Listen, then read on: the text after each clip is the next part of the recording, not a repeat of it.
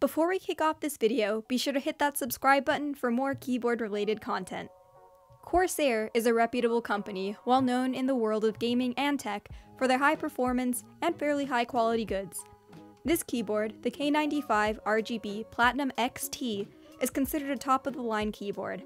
I personally don't entirely agree with that, as I think that virtually any custom keyboard will top virtually any pre-built, but that doesn't mean there isn't a market for those who prefer this beast of a keyboard. As a matter of fact, if you want to spend about $200 on a board that's not custom, this keyboard has pretty much all that you would need. Getting right into the box, you'll find this case that encloses some spare keycaps for the included macro keys, and WASD if you play FPS games, as well as a standard keycap puller. There's also the user manual, which helps navigate some of the unfamiliar buttons, and of course the warranty guide. But that's actually not everything. Underneath this internal box, there's a wrist rest that snaps onto the keyboard. On site, it seems to be made of this cushioned leather material.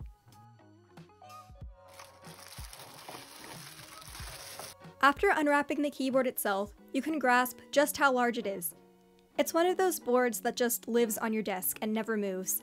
It's not the heaviest keyboard I've dealt with, but it is still pretty solid. One of its highlighted features is its inclusion of 6 macro keys. Macro keys are like spare keys that you can program to perform certain actions.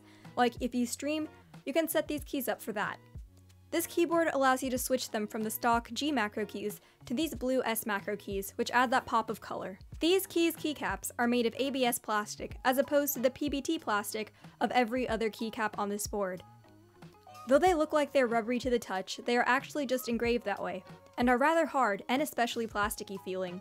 As mentioned earlier, there's an option to swap out the WASD keys with keys that are similar feeling to the macro keys, only they include angling that makes your gaming experience more natural and comfortable.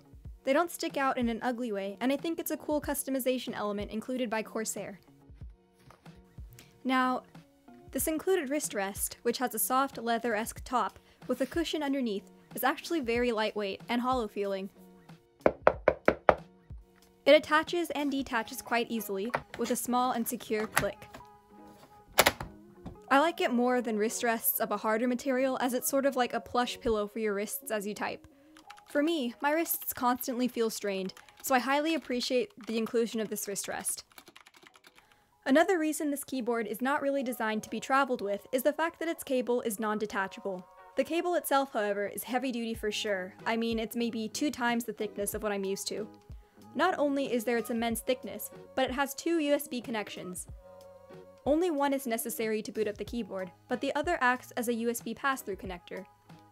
The design on the bottom of the board is a clean X, which helps manage the cables that slide under the keyboard.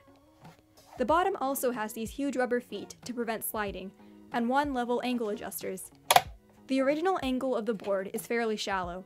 I've noticed that the low-profile boards tend to keep their angles less steep, which can be good or bad depending on what you like. In terms of the profile of this board, it is pretty much low profile, except for the top, where it angles upward, making it so the key switches are non-visible from this angle. However, from every other angle, this is a low profile board through and through, which is not unsurprising for a gaming keyboard. A few features I appreciate are these buttons on the forehead for profile switching, brightness, and Windows lock. I also appreciate the caps lock indicator. On the other side, we have the super smooth volume knob to adjust your volume. There's no tactility or resistance with the switching of volume levels, which would have been nice. Rather, it is a smooth, scrolling experience. There are also the dedicated media keys, which you can fast forward, rewind, pause, and play your YouTube videos or movies or anything else of that nature. Moving on to the font of the keyboard. I mean, it's not the most professional looking, like Razer, but its gamer vibes are a lot more subtle than, say, a Red Dragon keyboard. One general complaint is that the bottom row of keycaps are not a standard size, so even if you wanted to change the keycaps, you would not be able to find a set that fits Corsair's weird layout. In general though, the fact that the keycaps are double shot, allowing the RGB to shine through, is a good design choice. The legends are also very clear and readable with the RGB present. And the fact that the keycaps are of thick PBT plastic makes the keyboard much more durable and clean to use. Now, the spacebar is a controversial choice by Corsair, as not everyone likes the textured diamond look, but I absolutely love it. The way the design can be seen with the light reflecting off of it, and just the fact that it's unique appeals to me, and probably any other enthusiast out there who is considering buying this board. Underneath the keycaps can be a variety of switches of your choice. In my case, I have the Speed Silver switches, which are super lightweight linears. Here's how they sound.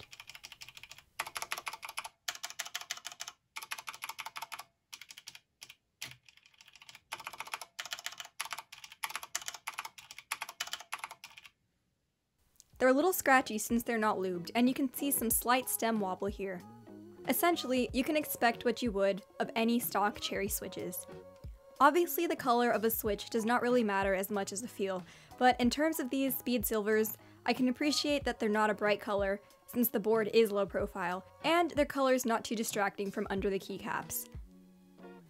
At this point, I really wanted to understand the body of the board, so I started to take it apart, starting with removing the keycaps. From there, I unscrewed everything in hopes to catch a glimpse of the case by itself. That, unfortunately, did not happen, as there is a hidden screw in the forehead somewhere, but I was able to pry it open enough to see that the plastic case is very hollow in the inside, and if you're not afraid to get in there, applying case foam could really be beneficial, as you can hear that it sounds fairly empty. I also got a good look at the brushed aluminum plate, and it's already picking up marks and fingerprints, so that's definitely something to be mindful of. In terms of the stabilizers, these are pretty bad. They're not even factory lubed, so you'll surely hear and feel quite a bit of rattle with the spacebar and modifier keys. The thing that aesthetically brings this keyboard together is the RGB shine-through on the top of the keyboard. This feature is pretty unique, and the extra color can elevate the look of your setup. The RGB shines through smoothly, and it seems frosted, so there's no annoying glare in your eyes. I don't necessarily like this Corsair branding on the top of the keyboard. Not only is it an eyesore, but it also smudges with ease. The keyboard comes in at 2 pounds, 10.4 ounces. Not light, but that's expected from a board of this size. I mean, it's huge, not only widthwise, but also in terms of depth. Corsair offers this software that you can find and download from their website for your specific keyboard model. There you can mess with the RGB and macro key settings, but keep in mind that the program takes up some space on your computer.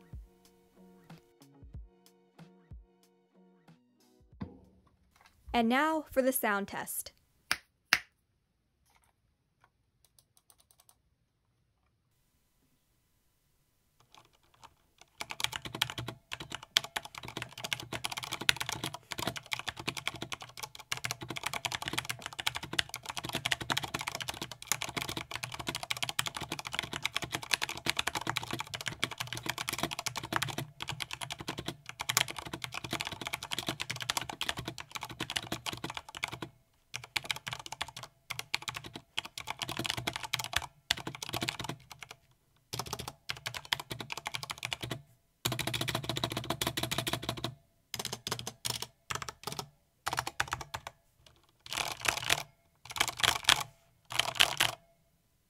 Overall, this keyboard does have it all, strictly in terms of functionality.